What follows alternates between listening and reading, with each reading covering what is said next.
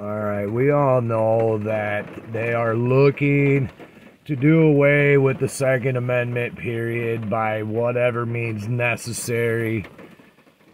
Now look, people, we wouldn't be in this spot as a nation if we could put our petty-ass differences aside and realize that the Second Amendment is so important on so many different levels.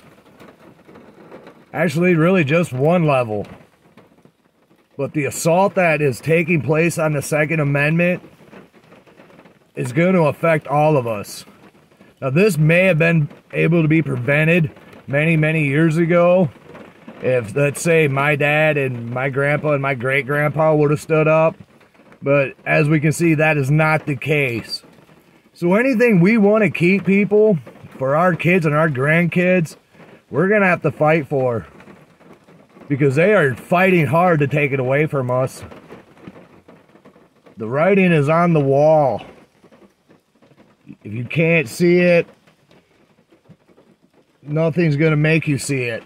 If you see it and you're not acting upon it, then you're not seeing the whole picture. Now, everybody has their own opinion on how to stop the infringement on the 2A. The best way I know how to stop it is by hundreds of thousands of us gathering and peacefully assembling and telling them to stop. But it's going to take more than just a few, a handful, even 100. It's going to take every gun-loving American to show up or voice their opinion. But that's never going to happen because people have become too lazy, too compliant, for lack of a better term.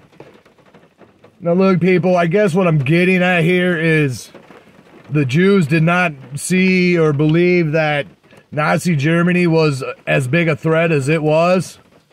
And we all know how that all turned out. So we should pay heed to history.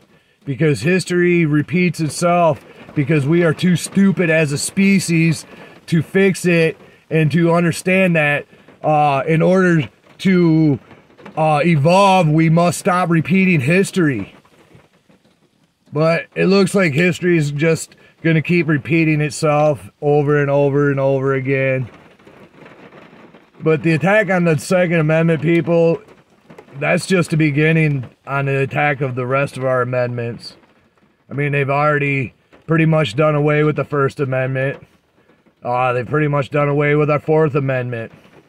Now they're pushing real hard to come after our Second Amendment. So take it for what you will, people, but I don't even know anymore what country I'm living in anymore. Because this is not the America I knew 20 years ago.